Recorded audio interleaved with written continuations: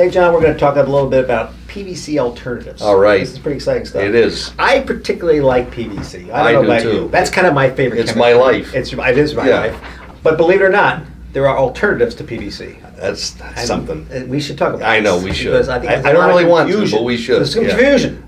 We talked about vinyl, PVC, most commonly used coated fabrics probably. Would you agree? I would agree, and what happens then is the term vinyl gets used for all the other ones in many cases too. Right. But we're going to set the record straight today. We are. We're going to be right. very clear. By God. We're going to get into the weeds. We are going to. And you're just the man to do this. Polyurethanes, or PU, is another alternative. That is correct. Polyurethanes, John, talk to me about polyurethanes. Okay, I will. I know you love polyurethanes. I love them. I used to love them. Not as much anymore. The tide has changed. The tide has changed, that's right. Polyurethanes, they're a totally different chemistry. Polyurethanes became very, very popular in the upholstery business back, I would say, in the late 80s, early 90s, because they duplicate real leather better than any faux leather. Pretty soft. Oh, soft. They are made with less mass than PVC. Not as thick. Not as thick, but they have more elasticity. So it gives you that leather hand and that leather break, as they call it, that little cracking you see in real leather with polyurethanes.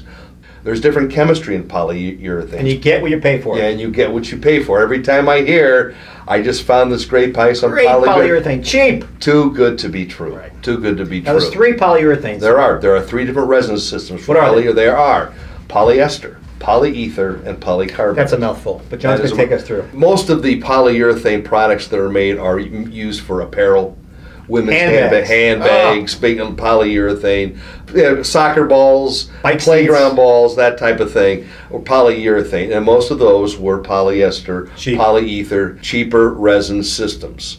The polycarbonate resin is actually used in bulletproof glass. The best there is. That's the best there is. You pay for that. You pay for that. It also becomes a little stiffer, so sometimes you do have to blend it.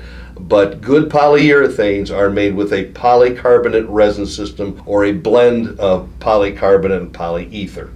Most polyurethanes, because they were designed for other applications, were put on a square woven backing, like a sateen or a sheeting. It's a woven fabric that does not stretch. Doesn't stretch. But with people sitting on it, they all stretch after a while, but then they don't recover. Polyurethanes are also more expensive than PVC. Good polyurethanes are. And even the bad ones can be. They can be. But the good ones for sure are. But the other thing with polyurethanes that's a negative is because there's not as much mass, they're not good around welt cords because they tend to stretch around that welt.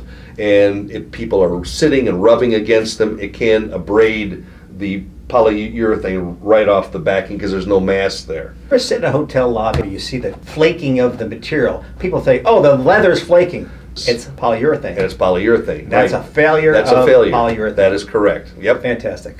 Next chemistry we're going to talk about is TPO, which means thermoplastic olefin. What was that again? Thermoplastic olefin. Oh my God. So tell me a little bit about that. I think I know this because on the dash of my car I have some TPO. You probably do. TPOs were used largely in roofing membranes too. They have good outdoor qualities.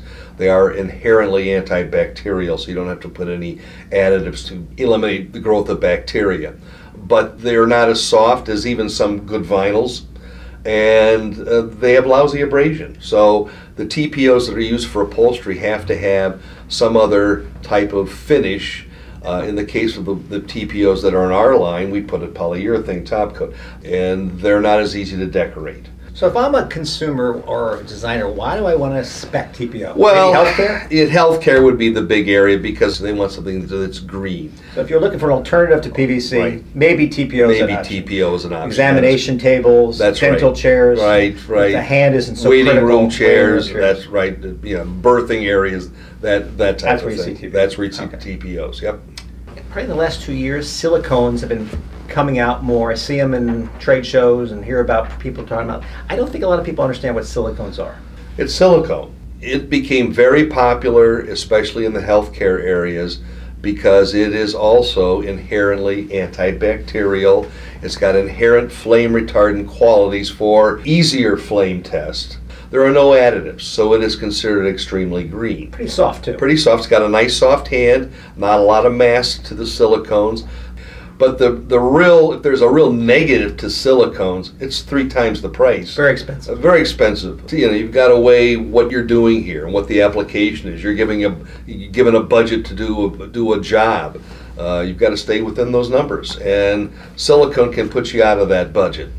We also want to talk about a little bit about upcycled leather. Upcycled leather. Well, upcycled leather is basically using the leather crust that normally would get thrown in the dumpster. The real leather. Of the real leather from a tannery. So we've upcycled those scraps by buying them from the tannery. Normally they'd be hauled off and thrown into a landfill. It gets pulverized and it's put through cleansing baths where they take out any of the heavy metals, specifically chrome.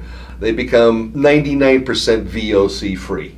Then that pulverized upcycled leather gets sheeted and reinforced with a nylon reinforcement. There's 2 layers of polyurethane. One is the skin layer, one is the finish layer.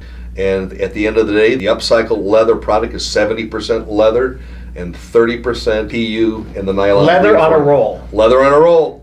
Whereas a hide is an organic, not a... Right, you get a lot more scrap on a hide. Right. Benefits of leather. With the utilization of almost 100% because it's leather on a roll. A lot of people get the term bonded leather and upcycled leather confused. They think it's the same thing. Bonded leather is more of a gimmick.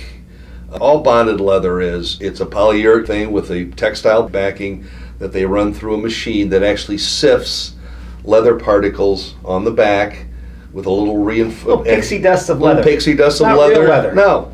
A lot of the urethane base that was used for bonded leather upholstery was polyester and polyether and not polycarbonate. You had hydrolysis and failures in the field. Avoid bonded leather. Avoid it. It's a gimmick. So overall, John, at the end of the day, we talked about a lot of different types of coated fabrics. Right. PVC still feels like the best value workhorse option. It's the workhorse. It's got a little bit bulkier hand, but it tailors nicely. You don't get the puddling because you've got stretch and set. A lot of color design options. It'll take deep embossings. Leather looks. You can print on it. Silk looks. All sorts of looks. It's very versatile. You can put different finishes on the surface. At the end of the day, high traffic areas, casinos,